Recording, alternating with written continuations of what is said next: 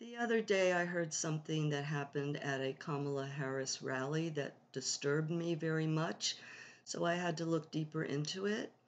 And I found that on Fox News, um, they had broadcasted that Kamala Harris responded to someone in the audience who yelled, "Jesus is Lord," and said, "You're at the wrong rally."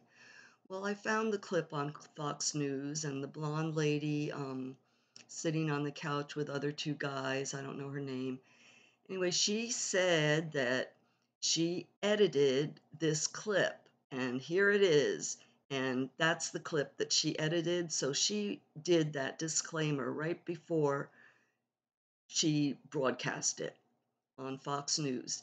And I searched and found a actual recording on YouTube of someone at the rally who recorded the whole thing in context.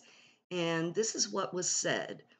Kamala was mentioning about how Trump stacked the Supreme Court, and the subject was abortion.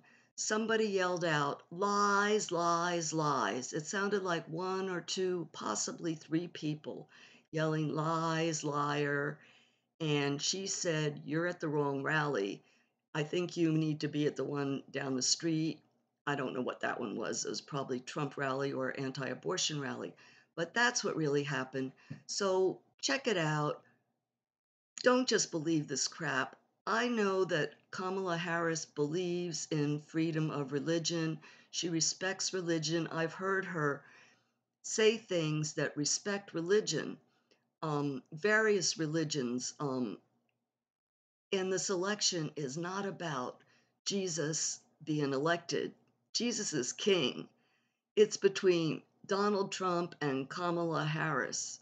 That's what the election is about. Jesus is with every individual that wants him with them. And that is the most important thing. And it's not about who you vote for, because you vote for Jesus with your heart and your soul, and you show that in your day to day walk. So check it out. God bless. Thanks for watching.